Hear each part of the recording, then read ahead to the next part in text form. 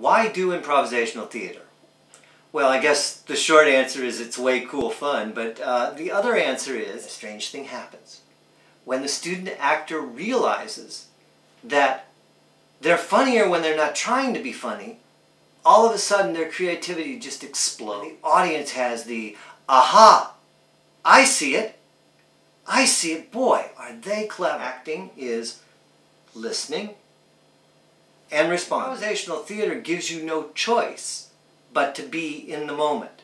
You are, in a sense, in an improvisational sense, you are creating the script as you go along. Although improvisational theater is unscripted, it's not unstructured. So the whole concept of listening and responding is really brought into focus in improvisational theater. There are shows also now that are being done in a very improvisational way. Shows like Curb Your Enthusiasm, for example, or 30 Rock. But they hire actors who know how to improvise so that they can be told, you're here in this situation, you actor over there, you're in this situation, make it work, make something happen.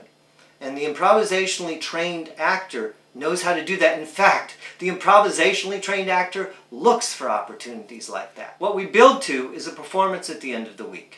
As we say, it's never been done before and it will never be done again. We are all trusting each other and supporting each other.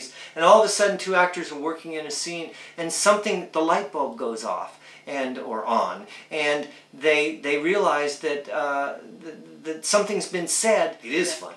Very funny. This is the time when it gets really exciting and everybody gets real excited and nobody wants to take breaks.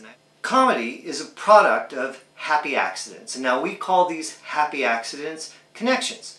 And improvisational theater is driven by connections.